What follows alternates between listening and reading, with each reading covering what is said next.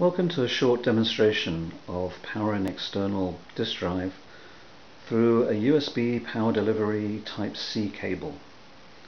So for this demonstration we have a regular laptop which is powered and just has a C drive right now, and it has a regular USB data connection through to an Obsidian technology development board. This is 5.0, designed to handle baseband and designed with a Type-C connector on it. Then we have our Type-C cable, or a close approximation thereof. And at the far end we have another development board. This one is configured to be a consumer at boot. Right now it's unpowered, and it will negotiate for 12 volts when it does get booted.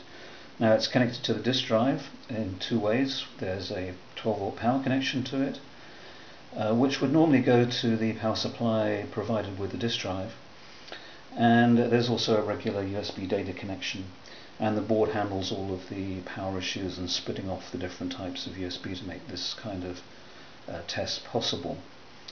So we initiate all this by plugging in our Type-C connector. There we go. It takes a little while for the board to boot, and there we go. When it does, we get our regular heartbeat. So we now have 12 volts on the far end. It's done its negotiation, and we're providing that. The disk drive is coming up, and very shortly we should get a recognition of the disk drive by Windows. There we have it. That's a quick demonstration of powering an external disk drive through USB power delivery Type-C cable.